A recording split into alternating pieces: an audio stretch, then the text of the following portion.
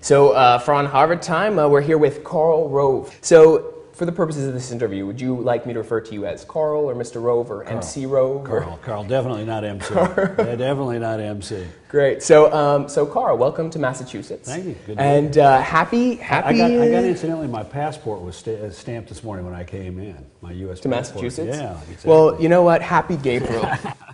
happy gay-pril here. So let's talk about your career a little. Here, this looks better on you. On me. Better on me. There you go. So. You were the Deputy Chief of Staff for George W. Bush and the architect of both Senior of his advisor. victories. Senior advisor. Senior advisor and Deputy Chief of Staff. Deputy Chief of Staff. Yeah. So can you tell us about that time in third grade that you were beat up by a girl? I was a Nixon supporter and she was a Kennedy supporter. I had a Nixon sticker on my wire basket of my bicycle, and she was about 12, and she was a very observant Catholic family. When she found out I was for Nixon, she motioned me off my bike and then put me on the floor and put me on the sidewalk and began pummeling me. So politics has followed you around. Exactly. Little did I know I was making such a desperate Democrat, right, simply being for Nixon. So once, when you were in college, you were a brother of the Pi Kappa Alpha fraternity, right? Once a Pike, always a Pike. A completely unlikely fraternity guy, completely unlikely. So I think I mainly became a fraternity guy because it was the only place that I could get my family moved away on sudden notices about the only way I could get housing. So I lived under the eaves in the Pike I think house. housing is why most people join fraternities. Yeah, but it was fun. I was the most unlikely fraternity guy though. So, all right. So when you resigned as Deputy Chief of Staff and I guess Senior Advisor, John Edwards, former U.S. Senator, said "good riddance." Now that he's dropped out of the U.S. Democratic presidential race, do you have anything you want to say to him? No. Safe. That's the safe choice. I guess it didn't score him that many points. That's fair. So let's play a little word association. We've got some pictures here, and so just say the first word that pops into your head when I show the picture. All right. So, Barack Obama, Hillary Clinton, Dick Cheney. That's fair. Ooh, very fearsome Barbara Bush. I've lived in fear of her for 35 years. 37 years, yeah, exactly. Prayer. Me. Oh man, sad. Really, really sad. Great. So let's move on. We asked the current president of the Democratic Club here at Harvard, how he would describe you. And the way he described you was, and this is a direct quote, Ann Coulter and Satan's love child. Now, you've been, there's been a lot of criticism aimed at you. Man, that's harsh, man. That is harsh. How do you deal with that? Ann Coulter, harsh, man. That's harsh.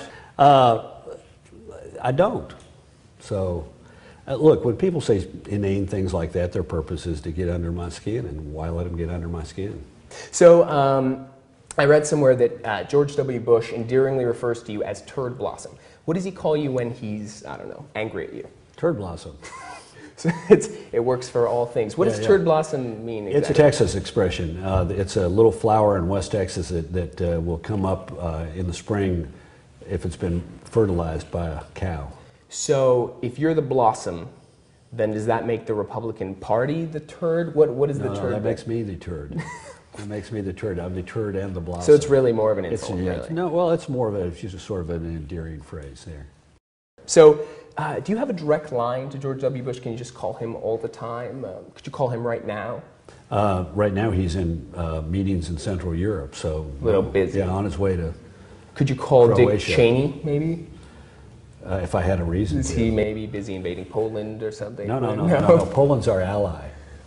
It's Belarus that's not our friend. So we're invading Belarus? Well, I'm not saying. Possibly. I mean, when you need to know, you'll know. So you've been attached to, a lot of controversies. You've been attached to the Valerie Plame scandal, Swift boating John Kerry, the dismissal of the U.S. attorneys, contempt of Congress, never found WMDs, and even, saying that John McCain is an illegitimate black child. Now, which of these do you remember most fondly? The one I remember most fondly is that you got it all wrong. I mean, for example, that last one.